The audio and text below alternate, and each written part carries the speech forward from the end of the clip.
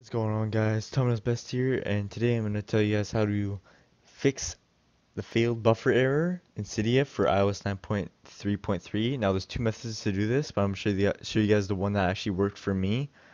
So, it's very simple. All you gotta do is make sure you connect your phone to your computer, and you're going to go and search iFunbox, and you're going to download it. So, I already have it installed, so I'm just going to open it up real quick. Alright, now what you're going to do here is you're going to click on the file browser in the top left corner. And then you're going to click on raw file system. And once you're here, you're going to click on this file that says Cydia no stash. And for you, it's not going to have that dash there. But what you're going to do is you're going to right click on it and you're going to rename. And you're going to add the dash into that. And then once you're done that, you can close off iFunbox.